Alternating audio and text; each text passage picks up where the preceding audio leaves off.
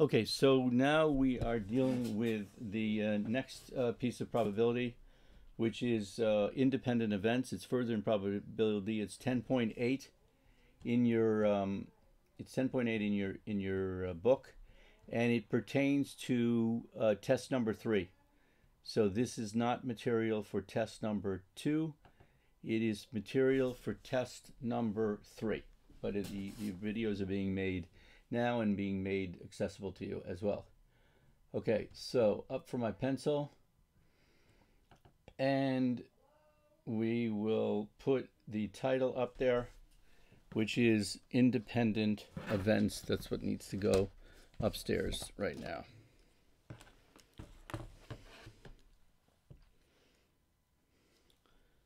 So let me get my piece of paper adjusted. I want to make sure that I get every bit of it. And our title is independent events. Independent events. And this is just part of it, 10.8, because eventually it's going to talk about events that are not independent. But we're starting out with that. So problem number 1. Here's the experiment. The experiment is that we're going to roll one die on the table. Then afterwards, just to make it clear, afterwards we toss one coin, or flip one coin, or toss one coin. One coin on table.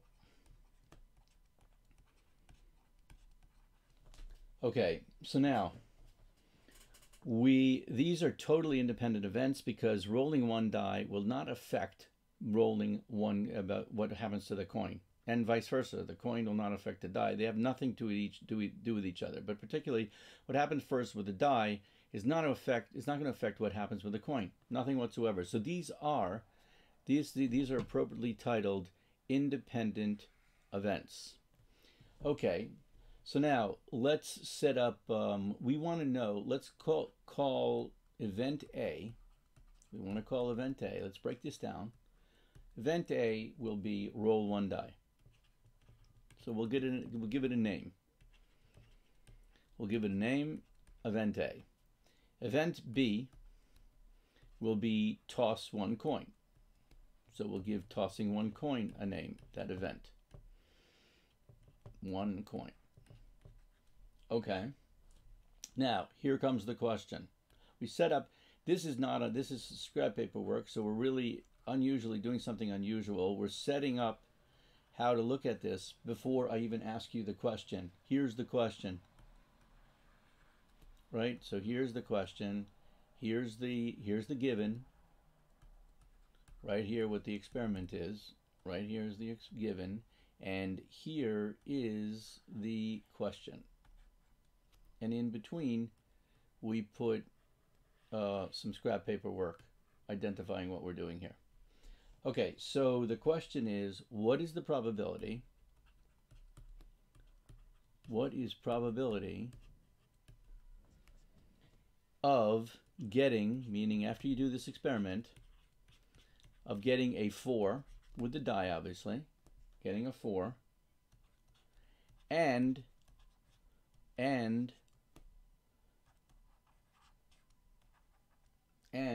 getting a heads, and after doing the getting your 4, getting heads with the coin,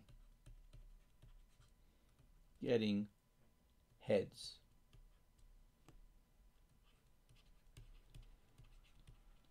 Okay, so here's the formula that will work for you for independent events. Independent events, the formula is as follows. The probability of A and B, right? Probability of getting a 4, that's A, right, with event A, and the and the probability of B. Wait, so the what I meant to say is roll one die and getting a 4.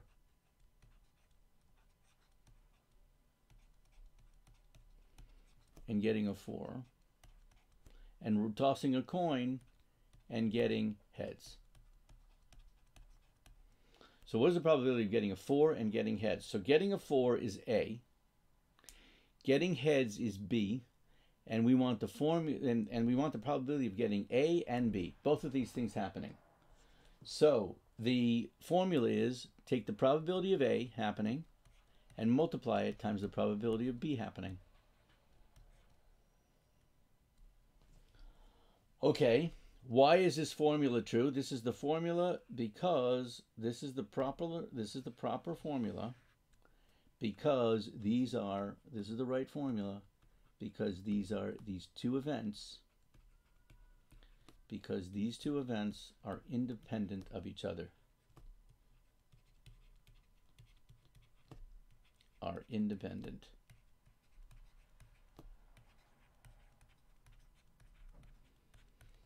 Okay, so the independent means, again, I need the paper. I need every piece of the paper that I can get my hands on.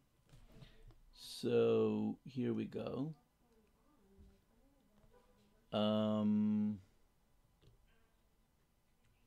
Okay, so let me explain to you what independent means.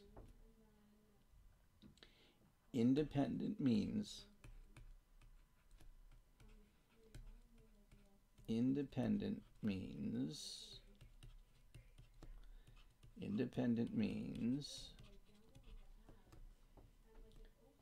the picking, the happening of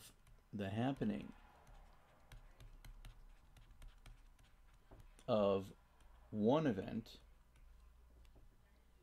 of the first event,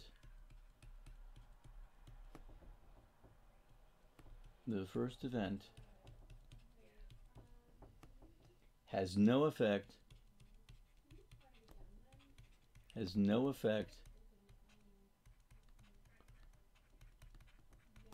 on the second event.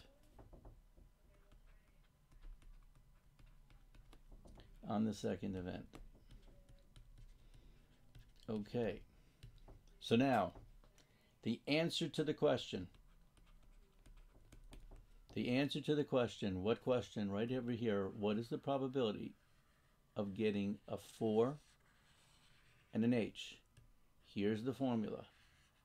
So the probability of A and B equals 1/6, which is the probability of getting a 4. The probability of getting a 4 is 1 out of 6. The probability of B of getting heads is 1/2. And what do I put in between the two? Multiplication. And therefore the answer is 1/12. Here is the answer. So that's the opening piece of 12.8 independent events. That finishes this this first video, but there's more on this subject, 10.8, and there's more that we have to discuss further about probability. So we end this video for the moment, but the topic isn't completely over.